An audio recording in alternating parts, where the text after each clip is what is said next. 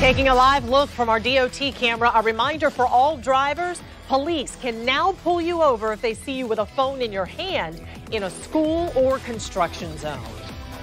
That new law took effect today. News 4 JAX reporter Ashley Spicer is live now in our mobile newsroom in Nassau County. That's where she rode along with the sheriffs. And Ashley, how did it go? It went well today. People definitely got their warnings. Most of our ride-along happened along State Road 200 here in Nassau County. I'll show you what it looks like. A very active construction zone, cones everywhere, lining 200 on both sides. And a lot of people we spoke to that I noticed the biggest deal was they weren't quite sure what hands-free meant. They were kind of confused. They felt like if they weren't texting, they weren't breaking the law. Well, they learned today that no matter what you're doing, if it's in your hands, it is against the law.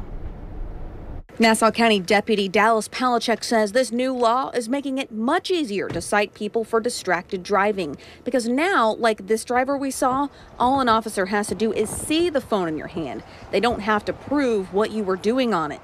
Do you know why I'm stopping No. you? You were on your cell phone in this construction zone. Did you realize that's against the law? No. Yes, ma'am. Were you texting?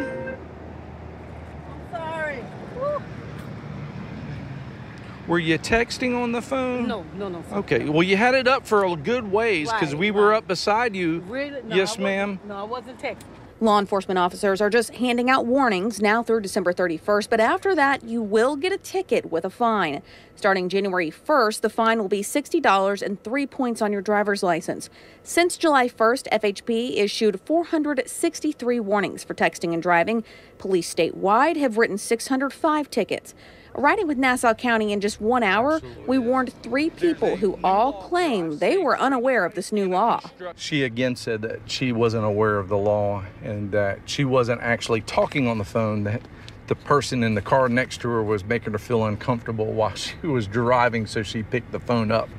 So That's kind of strange. We'll see all kinds of excuses come up why they have their phone.